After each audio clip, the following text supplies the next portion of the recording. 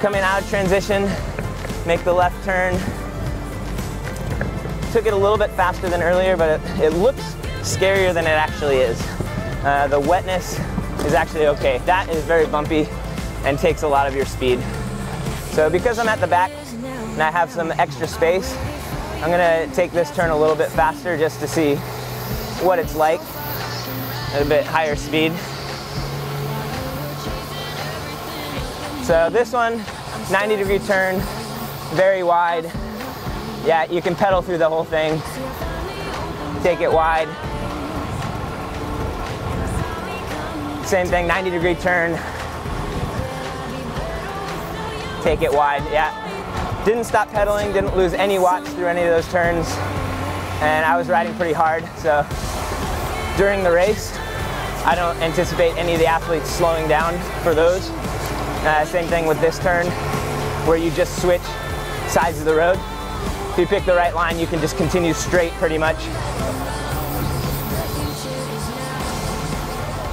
So today, the current temperature, 6:30 in the morning, is 30 degrees Celsius, 90% humidity.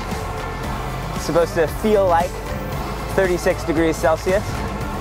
So it's a bit toasty, not too bad. When we have a cloud cover, like we did earlier, it makes a huge difference as opposed to having the sun.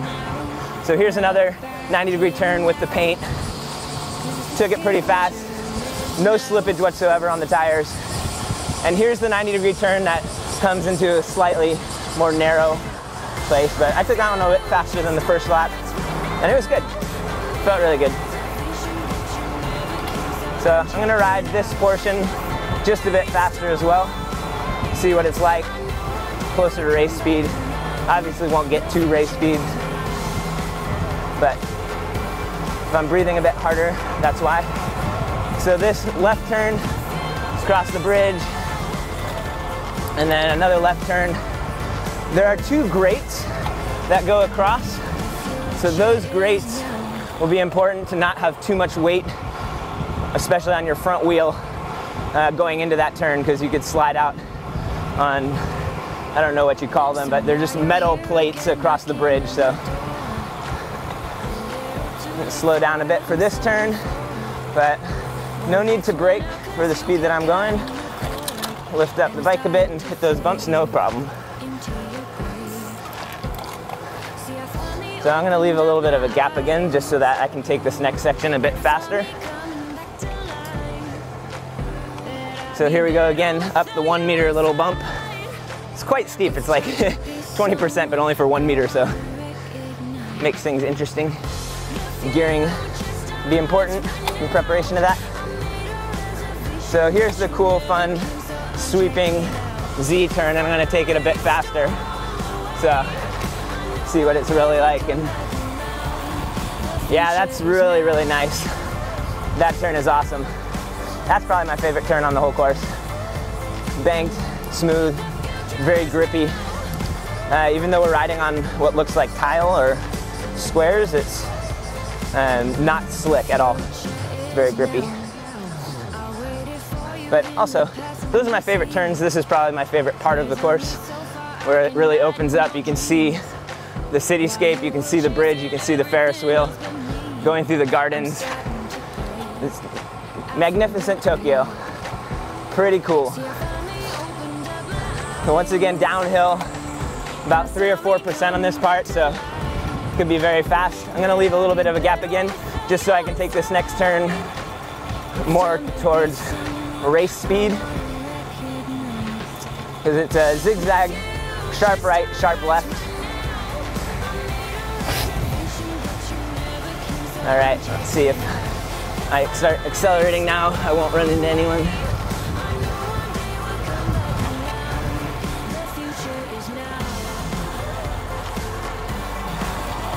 Yeah, that turn is really cool too. The first time I went through there, I was kind of behind people, so just had to take it slow, and I wasn't sure how technical or how grippy it was, and that felt really cool. So all the athletes, if they've practiced this properly, and they'll know that during the race, they'll be able to take advantage of those turns. That is the most technical section. I do not like that section. That's my least favorite of the whole course. But what they've done, what it used to be, and how they fixed it and like created a way to get down from there onto this main road, it was pretty cool. So well done to Japanese Federation. They've done a fantastic job getting this course ready. So that time we had to slow down a little bit so I could just pedal through the whole U-turn, but normally you'd have more speed for that and not be able to do that. So now we're heading back down into the tunnel, and last time I was around 51 kilometers an hour, not pedaling. So I'm gonna go a little bit faster, see if I can hit some race speed and just see, because I'm curious at what they're gonna be going during the race. So I am wearing a t-shirt and shorts, keep that in mind. But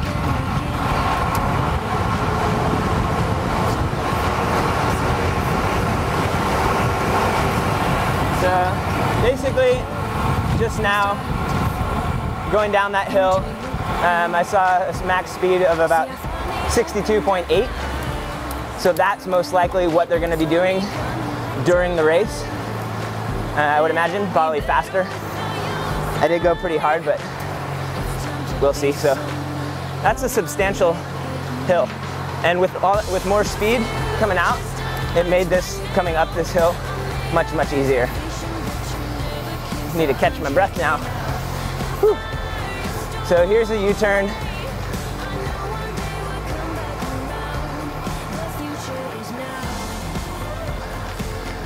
Nice and wide.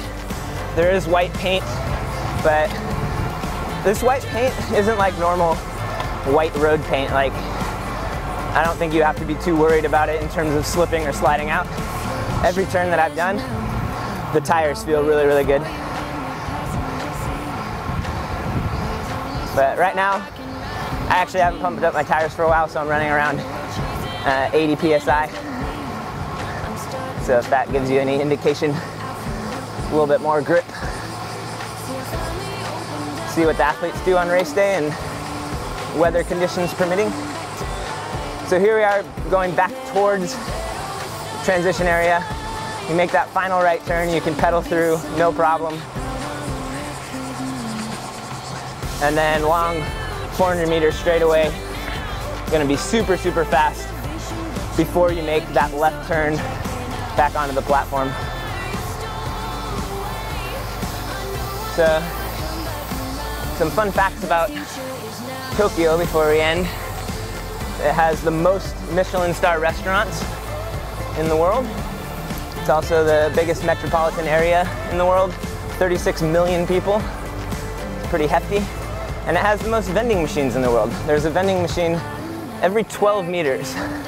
And the electricity for keeping all the vending machines is 3% of the cost of Tokyo. So 3% of energy usage just on vending machines.